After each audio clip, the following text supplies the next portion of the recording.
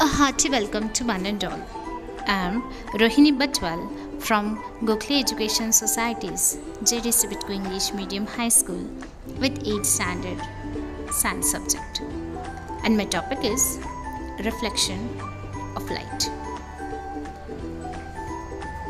Students, when we get different feelings to our senses, the sense of vision is the most important among our 5 senses. Because of this, we can see the hills, rivers, trees, people, and objects around us. Only with this we can see the beautiful views of nature like clouds, rainbow, flying birds, moon, stars, etc. Let us move towards the try this. Students, switch off the light in your room at night for some time and then turn it on again. Could you see the object in the room clearly when the light was switched off? What did you feel when it was turned on again?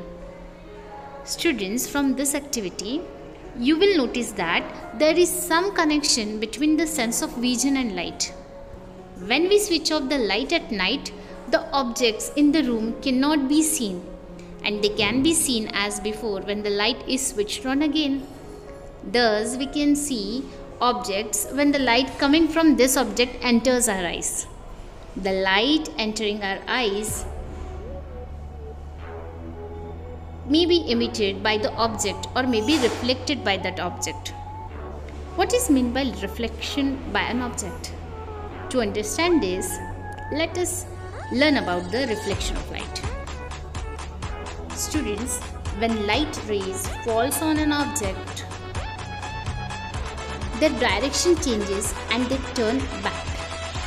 This is called the reflection of light. Let us try this. Materials we need was torchlight, mirror, a stand for hanging the mirror, black paper, comb, white paper, and drawing board. Let us see what we have to do. So the activity is fit a white paper tightly over a table or drawing board, leaving out some portion in the middle of the comb. Cover the rest with black paper so that light can only pass through the open central partition. Hold the comb perpendicular to the white paper and throw torch light on its central portion. Adjust comb, torch so as to get light rays on the white paper. Now keep a mirror in the path of this ray of light as shown in the figure. What do you observe?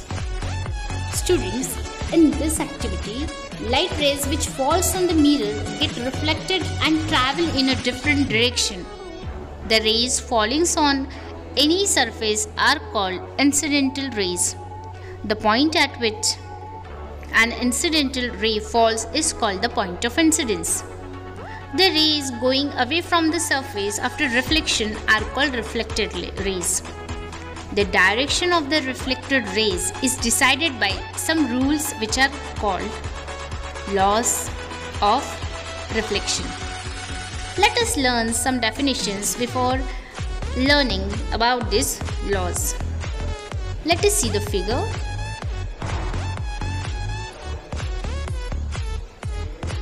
There are mainly 3 laws of reflection. The middle ray is normal,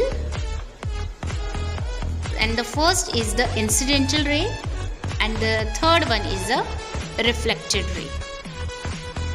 The angle of reflection.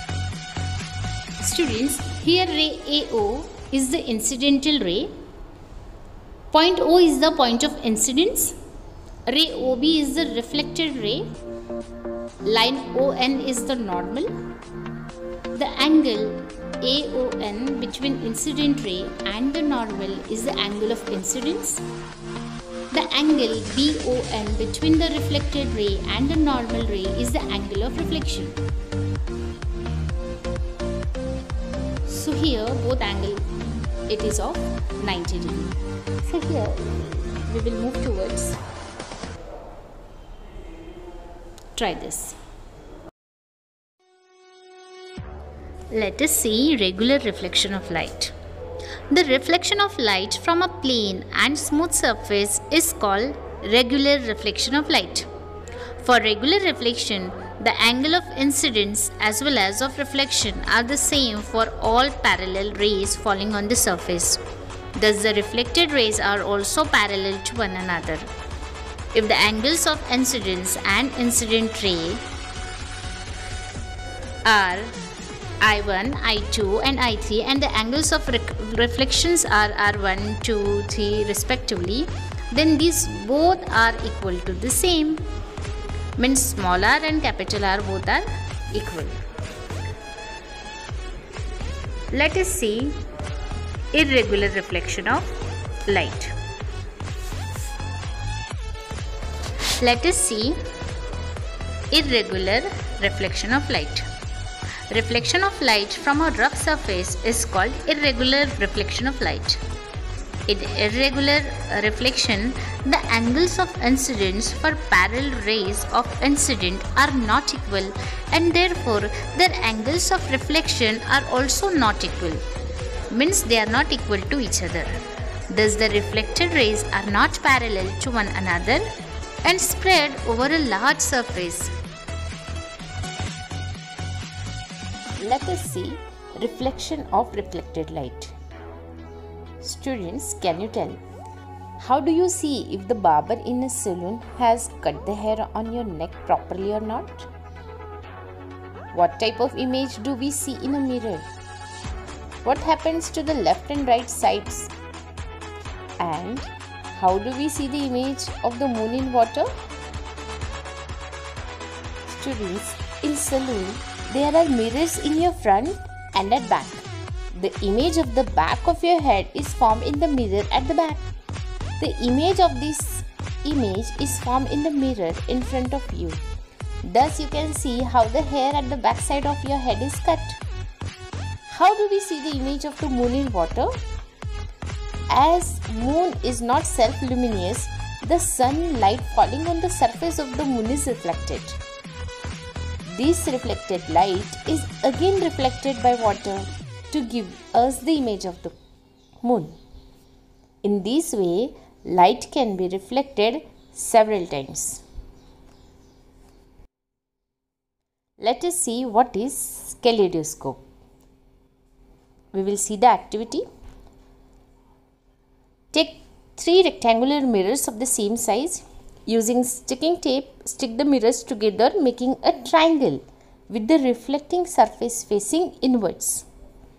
And third, take a white paper of triangular shape and fix it with tape at one end of the mirror, closing that end.